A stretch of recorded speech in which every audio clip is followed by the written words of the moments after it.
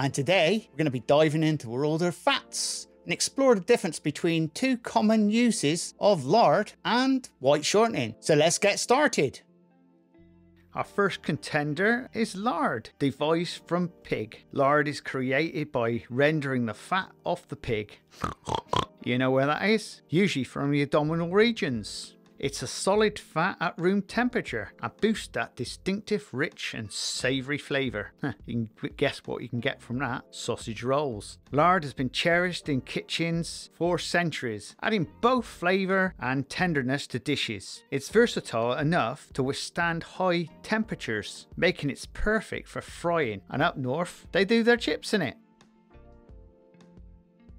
So let's meet the contender. It's white shortening, also known as vegetable shortening. Unlike lard, white shortening is made from vegetable oils and it's processed. As a result, white shortening has more natural flavour compared to lard. It's a semi-solid or solid fat, primarily used for baking. Pastry chefs and bakers just love white shortening, for it's able to create the flakiest textures in pastries, cakes and cooking. Plus, it has a long shelf life compared to butter.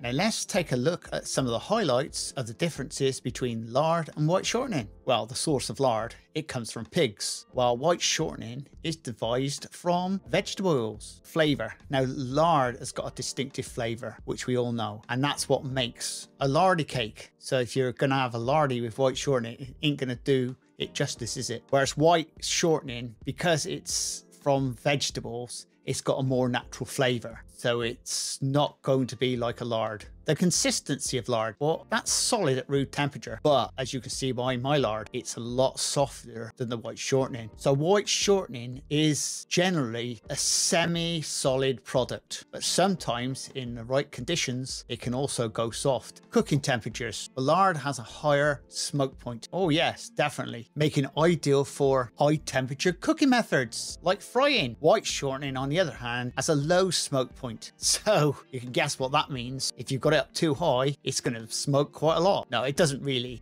From my point of view, I never get shortening up that high. And also you can also fry in white shortening, because I think they did a product called Crisp and Dry, but it's a solid product and that is very good at frying. Health concerns. Lard contains a lot more saturated fats compared to white shortening. Both should be consumed in moderation. Some individuals prefer the white shortening due to its low saturated fat content. When choosing between lard and white shortening, it's important to consider the flavour and the specifics of the cooking or baking you're doing. And again, it's all down to your recipe. If your recipe says white shortening, then use white shortening. But it doesn't matter really, because if you prefer lard over white shortening, then go for it. There's no reason not to use lard instead of white shortening and vice versa. Lard can add a rich flavour to savouries. Well, that's basically what it's all about. While white shortening exceeds in flaky pastries and cakes. Once again, there's lots of cakes that include white shortening in those recipes. Now, you know you get your lard from the supermarket, but did you think about white shortening? Yeah, that name is familiar to most people. Trek. This company has been going for so long, it's unbelievable. Now, as they say, Trek can be used for baking and cooking. And there's just a couple of examples of different recipes in the book. And this book is full. I mean, there's hundreds of everyday recipes in that. And that is definitely, we'll be covering lots more of these recipes